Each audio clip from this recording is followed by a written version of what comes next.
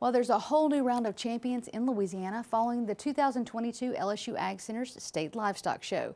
The event took place February 12th through the 19th at the Lamar Dixon Expo Center in Gonzales. Over the 8 days, young people from across the state demonstrated showmanship and showed off their cattle, sheep, goats, poultry, and swine to win grand champion. Britlin Dirk of Vermilion Parish is a junior in high school, and she says caring for her show heifer and her involvement in 4-H has helped her grow as a person. It helped me get out of my comfort zone to make new friends, help people, not be afraid to go ask for help to new people, and just know that I have a community here. That's what I love about Vermilion Parish, is that we have a big community and everyone's willing to support one another and help out. And I like to say that everything's in Vermilion Parish is community property. If you need help with something, you can use their stuff, or they're willing to help you. And that's what I love about 4-H. I mean, everyone's here for you.